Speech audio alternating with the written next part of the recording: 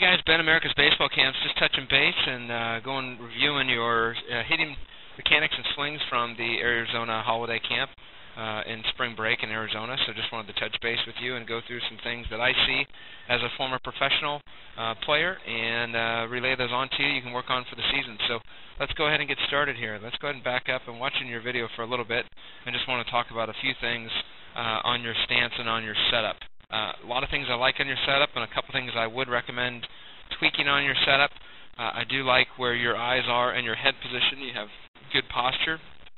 Your barrel's in a good spot. Your hands are in a good spot. Your knees are nice and bent, and your feet look good. So from a standpoint, you look pretty good from the start in regards to our stance. One thing I would change, you'll notice here, as you like to start back a little bit, and that's okay. The only thing I would change, if you notice on this back foot, and your back knee, I put a little green line there. I need your knee to be inside of your feet like your front one is, and you can see how much this one's over your toe, and this knee goes straight to the ground with your foot out in front. What you want to do is you can start back, but make sure your knee is inside of your feet. And as you notice that we need to take this foot right here, and we need to move that back to keeping that knee where it's at and moving that foot kind of in here with turning that toe in a little bit, just moving that foot out just a hair to make it more like your front knee. And that's going to keep the weight inside of your feet, get you to be more consistent, add more power, and make you a much better hitter to engage your lower half a lot more. So that's definitely an important thing I see in regards for your start. You do start 50-50, move yourself back. Let's go into what's called next is our stride position. I'm going to first check out that lower half, and as I go to take a peek, the first thing I do see is now we're going to focus on that front foot, and that's really important to focus on. Is when you land, you can see it lands a little bit open, and that's called an open front side, and you can see what happens is that front hip begins to leak on me, and that's going to transfer a lot of power, take away a lot of power, and be more of up in your arms compared to your whole body and your legs as well. So something to really be cautious of. At this point of your swing, you'll notice that your foot is the back heel is going to be facing this way. I want the heel to be facing the guys on deck, and you can see that that's not happening. So that's going to take away all your power of your legs, transfer to your arms, and going to be more upper body when you're hitting, what you don't want. You always want to hit against a firm, closed front side. And so right now I really want that toe to be facing the first base dugout, and right now it's more towards the first baseman or more towards the second baseman. And what you do is a good drill for that is you just stand in and have pitchers throw when they throw their bullpens or throw to you live. You can just kind of go pretend like you're taking pitches, and you just sit here and you take some pitches, but you can focus. You can see where that heel goes, where that toe kind of turns out. You want your swing to be able to naturally do that.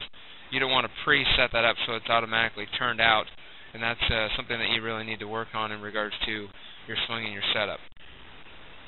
The next thing we're going to talk about, which becomes very important, is the lower arm. And you can see right here, this is very typical of younger players. It's called casting. And what happens is your lower arm gets locked out too early.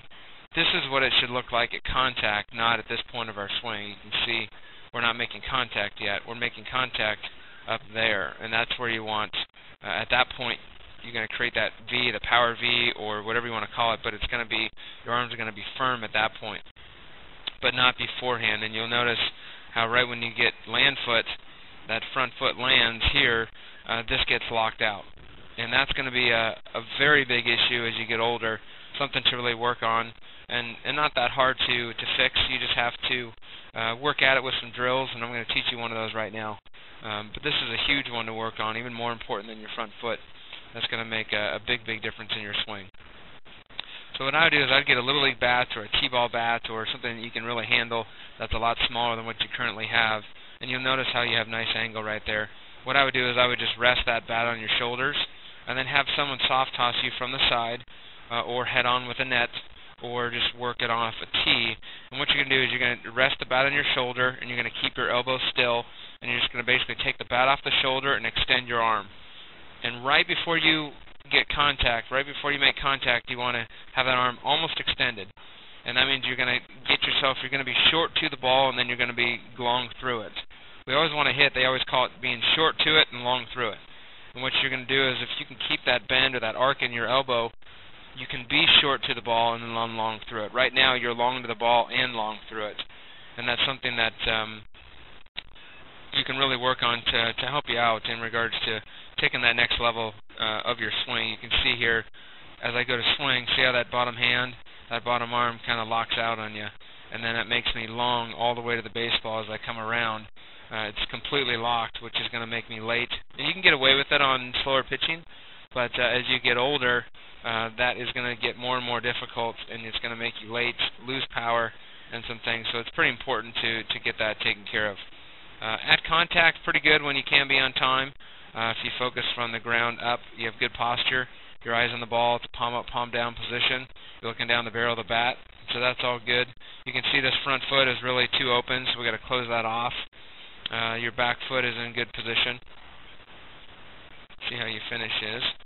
And again, pretty good. I would kind of leave my head down at contact and do that, but all in all, I think it's going to come back to those two things that we talked about with your bottom arm and your front stride foot to be a little bit open. Let's see this next pitch here.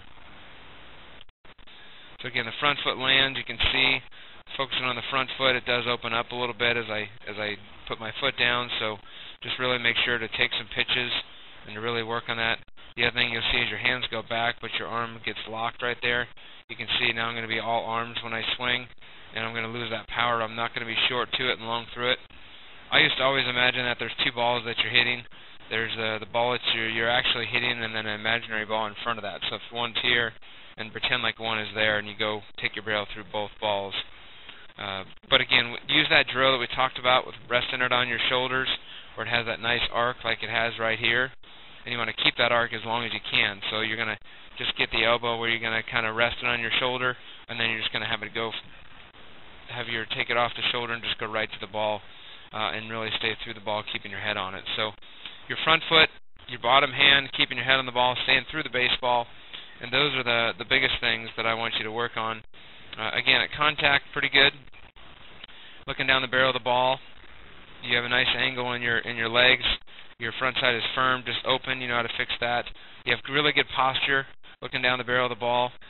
So you're right there in regards to not many tweaks. It's just they're going to be those pretty important ones.